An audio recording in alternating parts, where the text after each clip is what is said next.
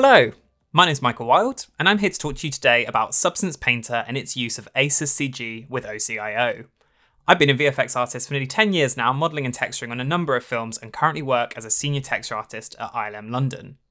I also make YouTube tutorials covering all sorts of 3D topics like this series here. Dealing with colour space and ACES workflows are a vital part of being a VFX artist for film and TV. So in this 3-part series, I'm going to explain what colour spaces are and why they're so important, how Substance Painter handles ACEScg with its implementation of OCIO, and finally, how to fit Substance Painter into your ACEScg pipeline at home. So let's get into it. Firstly, I want to stress that colour management is a complex topic. We can't cover everything in a 5-minute video, but it's really important to have at least a base level understanding since colour space issues pop up a lot. So if you find yourself wanting something more in depth than these videos get, I've provided some really fantastic resources in the video description.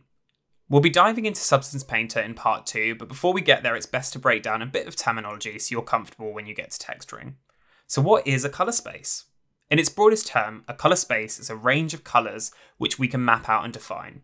The way we define them is on this overly sci-fi sounding CIE chromaticity diagram. You may have seen one of these before.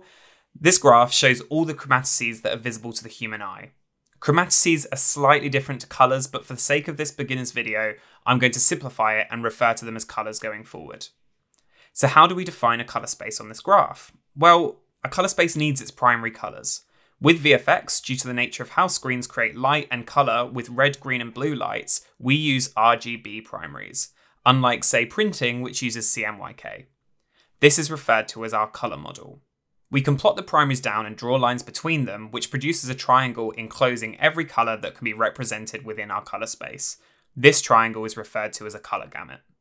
One colour space that you may have already heard of is sRGB, and that's not to be confused with the very closely named RGB, the colour model which we were just speaking about. So sRGB stands for standard red, green, blue, and it's actually the gamut that I just drew on the CIE graph.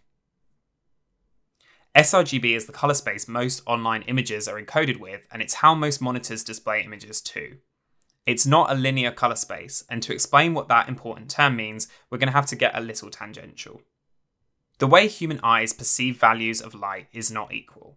If you were to look into an intense light like a bright sky, it's very difficult to pick out differences in values in the clouds or the sun.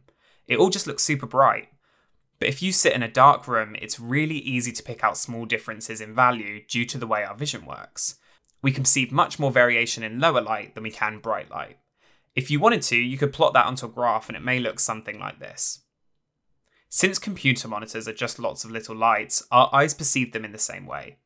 sRGB images take advantage of this, and they give more space to darker values which our eyes are more likely to perceive.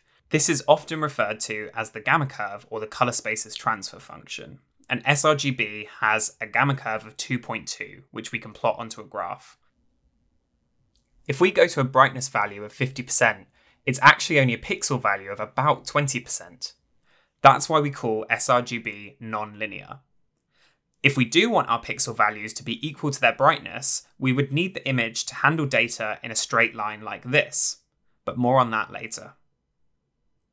sRGB sounds great, but what about this ACES that I keep hearing so much about? Well, ACES is a colour management system created by the Academy. Yes, that Academy. To standardise the colour pipeline for film and TV since filmmakers went digital.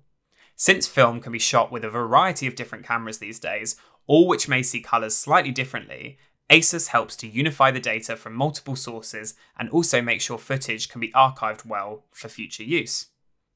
ACES itself isn't a colour space, it's a colour management system, but one component of that management is the all too similarly named ACEScg colour space. The ACES workflow using ACEScg has quickly become the standard way to texture and render your 3D assets in VFX, and if you're working in a VFX studio, applying to one, or studying at university, it's something you need to be comfortable with. There are other ACES colour spaces, but for VFX texturing, ACEScg is the only one we concern ourselves with. Before I overload your brain, let's wrap this video up by explaining what makes ACEScg so good for VFX and why it matters in Substance Painter. If we hop back to our CIE graph and plot out ACEScg on there, we can see how large the range, or gamut, of colours that it encompasses is. It's almost the whole visible spectrum, unlike sRGB. Such a wide gamut helps unify all resources that we may use in VFX so that they all play nicely together. On a single asset, you may be using compressed JPEGs from the internet, on-set raw high bit depth photographs of an actor, and black and white substance procedurals, so we want our pipeline to be able to hold them all and make them all look correct. Also, unlike sRGB, ACEScg is a linear colour space. What does that mean and why is it important? Well, if I were to plot it alongside the gamma curve of sRGB, we can see that its values are equal to its intensity. Basic maths teaches us that if we add 50% and 50% together, we should have 100%. But if I double the pixel value that we have 50% along these two transfer functions, only the linear one gives the visually correct result of 100%. Doing mathematical calculations with nonlinear images would give us incorrect results.